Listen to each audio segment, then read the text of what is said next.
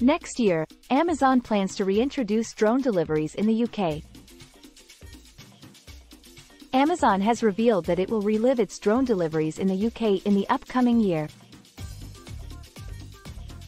The business said it would start distributing items from a few of its same-day delivery locations, one of which will be in the UK, utilizing the unmanned aerial vehicles. It's a component of the drone's retail business development.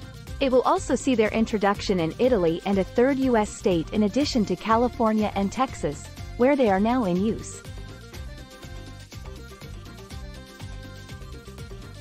In 2016, the business conducted a Cambridgeshire trial of an earlier iteration of the Prime Air delivery technology. Amazon, however, said that it will incorporate the drones into its current network and stop utilizing the isolated centers.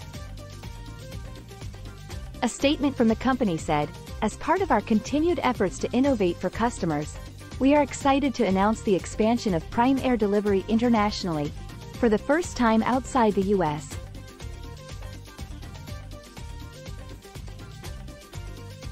We have been delivering packages by drone for almost a year in California and in Texas.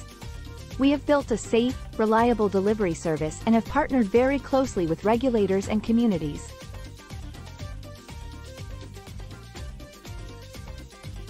We will continue with that collaboration into the future to ensure we are meeting the needs of our customers and the communities we serve."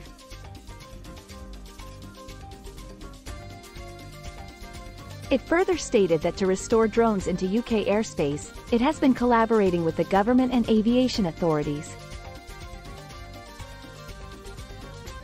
The Mk-30, the newest drone that Amazon plans to employ for deliveries, was unveiled. It claimed to be twice as long, quieter, and capable of flying in a wider range of conditions. The aviation minister, Baroness Veer, said, "Amazon's announcement today is a fantastic example of government and industry coming together to achieve our shared vision for commercial drones to be commonplace in the UK by 2030.